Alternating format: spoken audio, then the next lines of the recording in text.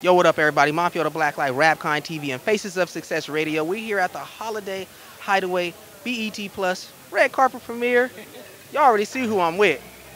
Camille Winbush, how you doing? I'm good. How are you? I'm doing really, really well, and I really wanted to talk to you because you affected me on the Bernie Mac show, and I'm sure you get this a lot. I hope in a good way. In a real good way. Like, because you give the spirit on that show, when you were doing that show, you gave me the spirit of, you may be young, but do you remember What's Happening? Yeah. Remember D? Yeah. Oh my God, the character and the spirit of D. I love D because she wasn't about none of that BS.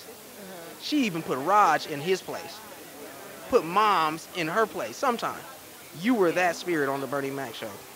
Well, thank you. What drew that? Like, what? Where did you come with the way you acted and the attitude you gave on that show? Where does that come from? I mean, that character was nothing like me in real life.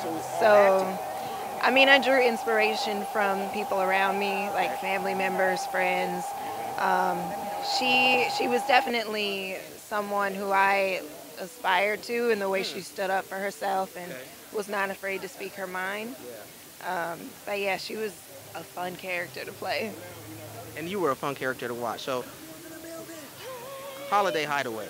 What is it Yes. about this film that makes it special?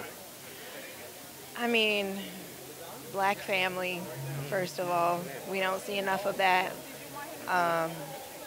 Holidays, we love those. And just good people coming together and learning that things don't have to be perfect to be right.